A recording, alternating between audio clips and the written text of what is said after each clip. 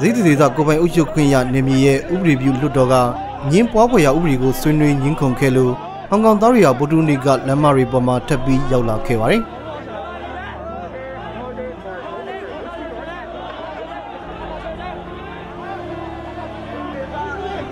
ဒီလိုရောက်လာခဲ့တာတရုတ်ကွန်မြူနတီနိုင်ငံတော်တခြင်းကိုမလေးစားမှုဖြစ်စေခဲ့လို့ဥပဒေချိုးဖောက်မှုစီဥတီသွားစေခဲ့ပါတယ်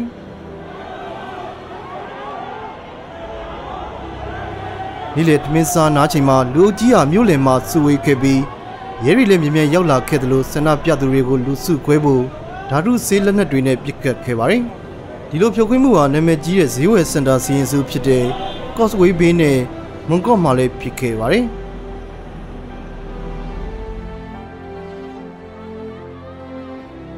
လူအုပ်တွေကတချို့လူတွေဟာရဲတွေကိုဆဲခဲ့ကြတယ်လို့ဟောင်ကောင်သားတွေနိုင်ငံတည်ထောင်မှလို့လည်းကြွေးကြော်ခဲ့ကြပါတယ်။လက်ခက်မှာကြောက်လို့အများစုကတော့ဘယ်သူဘယ်ဝါဆိုတာမထုတ်ဖော်ခဲ့ကြပါဘူး။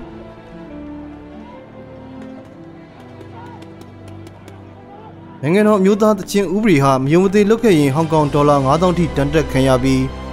13နှစ်ထိလည်းကျနိုင်ပါတယ်။2015ခုနှစ်ကနိုင်ငံတကာဘောလုံးပြိုင်ပွဲမှာဟောင်ကောင်ပွဲကြည့်ပရိသတ်တွေကနိုင်ငံတော်တခြင်းကိုလှောင်ပြောင်ခဲ့လို့ဒီဥပဒေကို2019ဇန်နဝါရီမှာအဆိုပြုခဲ့ပါတယ်။